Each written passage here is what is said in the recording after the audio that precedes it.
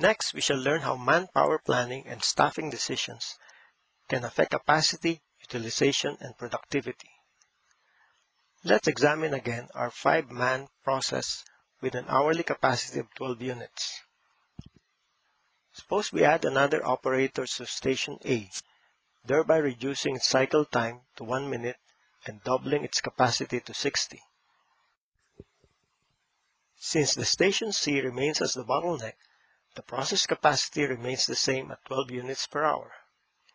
Increasing the number of operators of a non-bottleneck workstation will not increase overall process capacity. Without process analysis, you may inadvertently approve requisitions for additional staff from non-bottleneck departments in your company. The result will be overstaffing without any increase in output or capacity. Back to our original process. This time, let's add another operator to bottleneck station C. Note that its cycle time is cut to 2.5 minutes and the bottleneck shifts to station E, now with the longest cycle time of 4 minutes. Process capacity now goes up from 12 to 15 units. The principle is that adding more operators to the bottleneck workstation always increases process capacity. You may wonder how two operators can work together in one workstation. There are two methods, the non-sharing or parallel method and the sharing method or sequential method. Let's examine the first method. Here you set up a second workstation that's exactly the same as station C. Each one, let's call them station C1 and C2, will have an operator and a 5-minute cycle time. The new station C, made up of substations C1 and C2, can now work on 2 units at the same time. Its capacity per hour will be the sum of those of the 2 operators working in parallel, or 24 units per hour, which is equivalent to a cycle time of 2.5 minutes per unit. Let's now look at the sequential method. Here the 2 operators will share equally the tasks within the workstation C.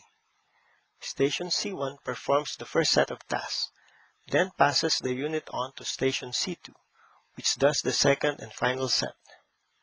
Since station C has a 5-minute cycle time, C1 and C2 will each have a 2.5-minute cycle time. Note that unlike the first method, the new station C here can accept only 1 unit at a time, but both C1 and C2 will always be busy working on 1 unit each. In other words, station C will now have 2 units inside at any time. It will output 1 unit every 2.5 minutes and therefore have a capacity of 24 units per hour, as in method 1. So whether you use method 1 or 2, the new cycle time and capacity will be the same. You may have noticed in both methods, each unit will still undergo 5 minutes of processing in workstation C, just like before when it had 1 operator. The workstation lead time is not affected by the number of its operators. This process of constant lead time becomes clearer if we redraw our process using method 2. Notice that every unit will still have to go through 15 minutes of processing even after we added an operator to the process. Though lead time is constant, utilization can improve by adding manpower. With a faster process cycle time of 4 minutes and with 6 operators, here we see that direct labor utilization goes up from 60% to 62.5%. From this slide, we can see that the team, though bigger now, is more busy and more productive than before.